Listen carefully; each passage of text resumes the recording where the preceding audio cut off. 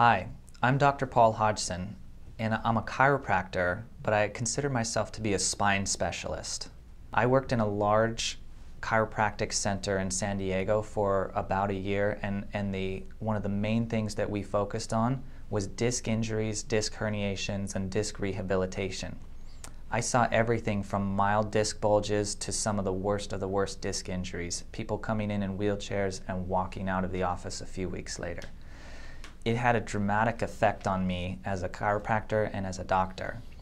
I got to spend intense times analyzing MRIs pre and post, seeing what could actually be done in a non-surgical, non-drug manner. The results blew me away. What this experience has given me is it's given me a very good idea on what's a surgical case and what's a non-surgical case. Oftentimes, these will be surgical.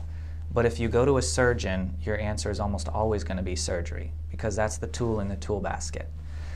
My suggestion for anyone with a disc bulge and a disc herniation is to get multiple opinions, because you're going to want to have all the facts and all the information before you make a decision. Sometimes these decisions you cannot go back. You cannot undo the nerve damage that was done or the damage from the surgery itself. A really critical part in determining whether chiropractic is going to be part of your solution in rehabilitating from your disc injury is going to be a detailed X-ray and motion study. This happens in our office and can be explained a lot better in person, but it's absolutely critical that the person evaluating you is evaluating not just structure but also function, which happens with the motion X-ray study.